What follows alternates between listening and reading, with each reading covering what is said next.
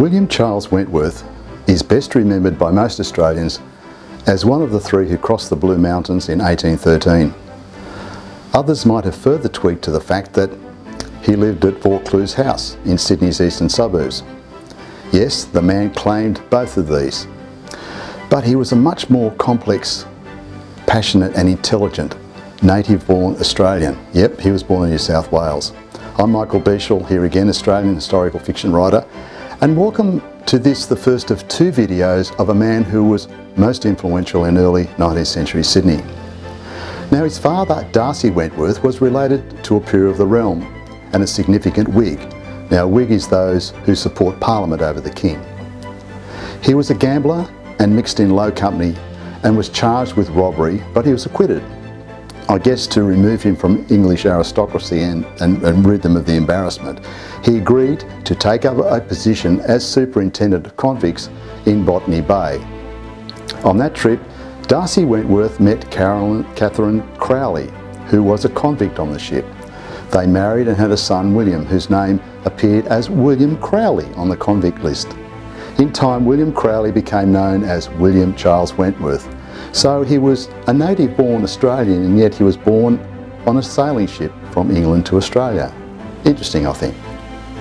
Now, young Wentworth spent his early years at Norfolk Island, and for some of them who know, it was a hellhole. And it must have been from that experience that he interrelated well with the plight of the convicts.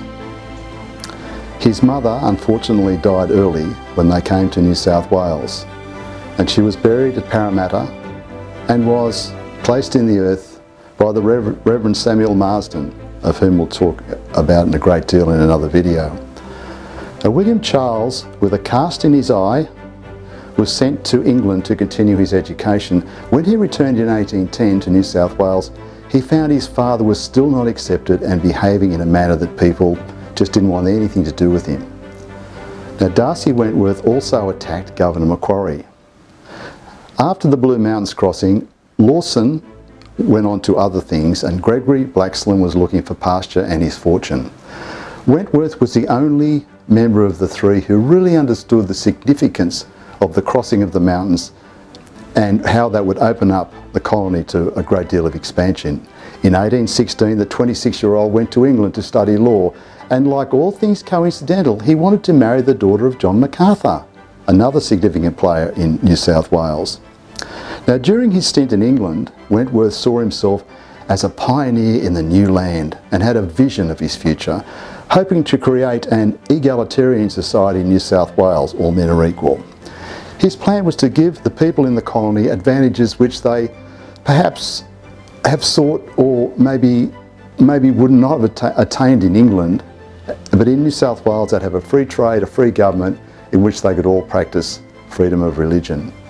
He even went on to so far as to go to the House of Commons and speak against a parliamentarian, Mr. Bennett, who had maligned his father. He fronted him. Bennett was so shocked when young William confronted him about the facts of the matter that he stopped the circulation of material impugning his father Darcy immediately. Now, here Wentworth starts to show his true colours. Now, he wasn't content with leaving that issue settle, leave it alone and be forgotten. No, he saw other nefarious phantom players who had maligned his father and had contributed to this calumny, and one of those was Samuel Marsden. He couldn't be objective in terms of looking at issues, but allowed his volatile emotions to run riot. In the end, John Macarthur did not give him permission to marry his daughter, and this led to his start of his hatred of the Macarthurs. And again, we have Commissioner Bigg coming into the story. Now, if you remember our Commissioner Bigg, he gave a scathing story about Macquarie. Now, Commissioner Bigg was appointed to investigate what Macquarie was allegedly supposed to have done. So Bigg's report came out in 1822, and in some parts of it, Bigg criticised William Charles Wentworth. Now, Wentworth was a supporter of Macquarie generally and hoped that, you know, Macquarie would be remembered in the Australian hearts. Wentworth, in his arts interest, read poetry by Lord Byron and went to church in the Middle Temple. In 1817, he studied French in Paris and was admitted to the bar. Now, his income in Paris started to droop. He put a hand out to Macarthur and Earl Fitzwilliam, but they both declined. Now, Frankly, the pamphlet he was jotting down about New South Wales turned into a book about his vision for the colony. So he's back in New South Wales in October 1824, and after he'd landed, he along with Robert Wardell published the first edition of his newspaper, which he called The Australian. Governor Brisbane, who we talked about in the first video, gave his permission to the freedom of the press. But in his newspaper, Wentworth would go on in the years ahead to use it as a platform to attack his enemies and support his friends.